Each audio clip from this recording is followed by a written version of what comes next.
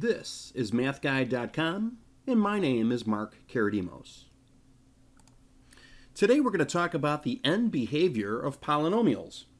In this video, we're going to first talk about domain and range, then we're going to talk about end behavior, and then we'll have example 1, example 2, example 3, and an example 4. All right, let's get started. When we talk about polynomials, it's convenient if we first jump into domain and range. All polynomials are defined in their domain the same way. They encompass all x values. So the domain for all polynomials would be all real values. All right, that's easy.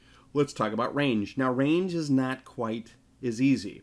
Sometimes for polynomials, the range is all real values. It goes up and down forever, and sometimes not. So it kind of depends on which polynomial you're talking about, depends on the range. 4 coordinate planes have been placed up on the screen because when we refer to polynomials and we look at their graphs, 4 possibilities can exist.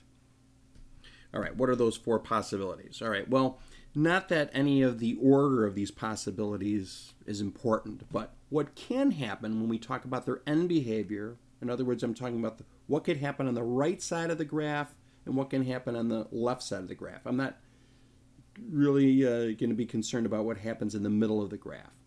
So we talk about the extreme left and right sides of the graph.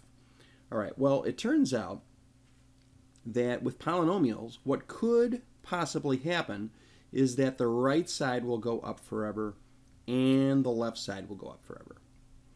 Oh, okay, that's case 1. Now, case 2, you could have both of the sides going down instead. Okay, what's case 3 look like? You could have one side going up, like let's say the right side is going up, and you could have the left side going down. Or vice versa. Maybe in case 4, you could have the left side going up and the right side going down. Okay, so these are the 4 possibilities. And again, I'm not really concerned about what happens in the middle of the graph. Anything can happen. Okay, the curve can, do a whole bunch of maneuvers here. It could look something like this. That's one possibility. Or another possibility is it could just dip down very low and come up over here. We really don't know what's happening on the middle of the graph. All I want to do today when we talk about in this video about end behavior is just concern ourselves with the extreme left and the extreme right end of the graph. Okay, so these are the 4 possibilities that could exist.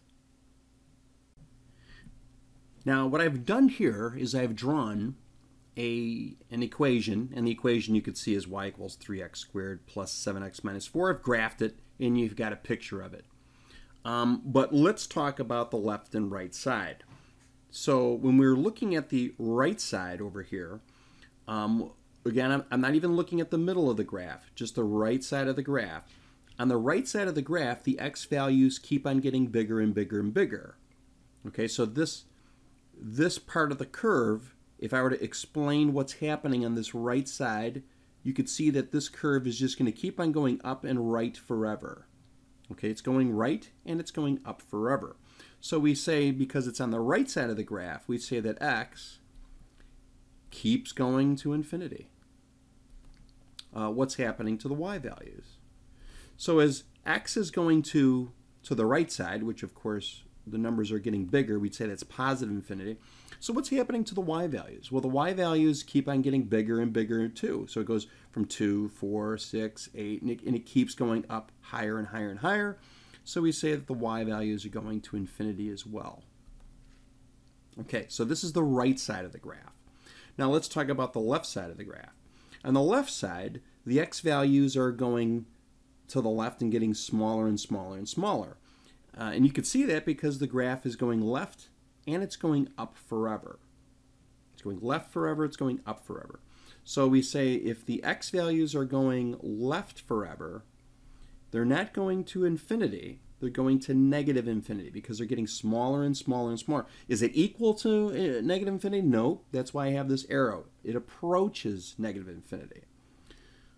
Okay, what's happening to the y values? Well, as we look at this curve, as we're moving to the left, if you put your finger on this curve, the curve would actually be taking you up, and it's going to go up forever. So we say that the curve is going up, or the forever, or the values keep on getting larger and larger and larger. Okay, so that's the end behavior of this example. Let's take a look at another example. All right, here's another example. Got a different curve up here, and you can see that the end behavior is different. So on the right side of this graph, the curve is going up, and it's going right forever. So we'd say that x is going to positive infinity because the curve goes right forever, and the curve is going up. So as we move to the right, that's what this says, as we move to the right, the y values are getting bigger and bigger. I mean, just trace your finger along the curve. Your finger is going right, and it's going up forever.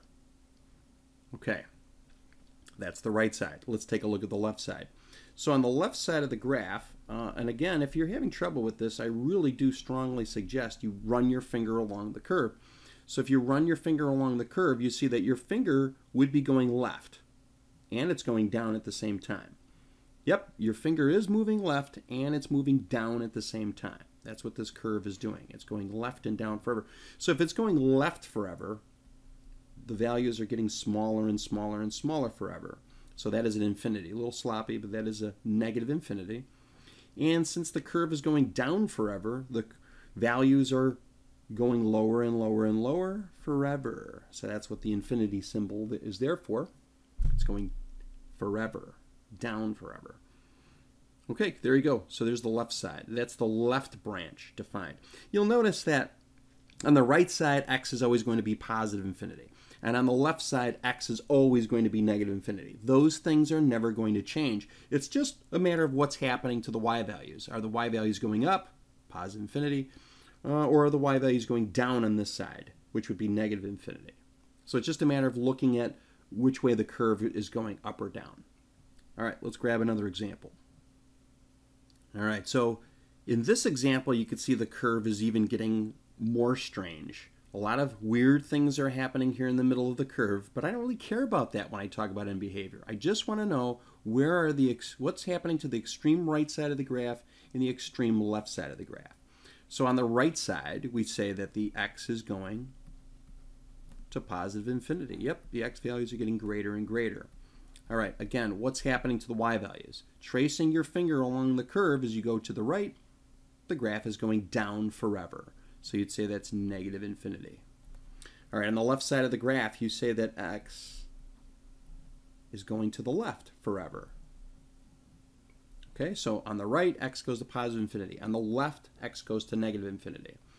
Now, on the left side, what's happening to the y values? You could clearly see if you move your finger along the curve, as you're moving to the left, the curve is going up forever.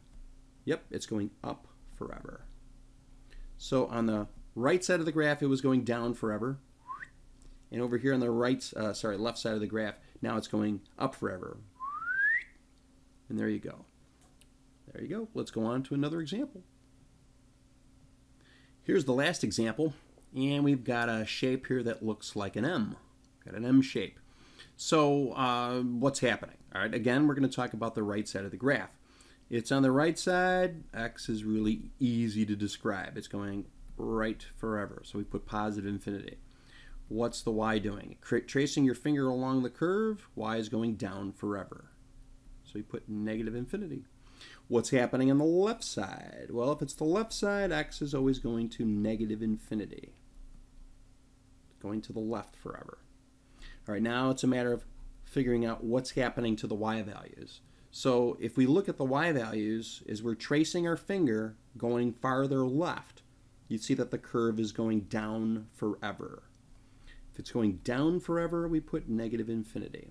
So again, x goes to positive infinity on the right, x is always going to go to negative infinity on the left. At least for polynomials, that's how it works.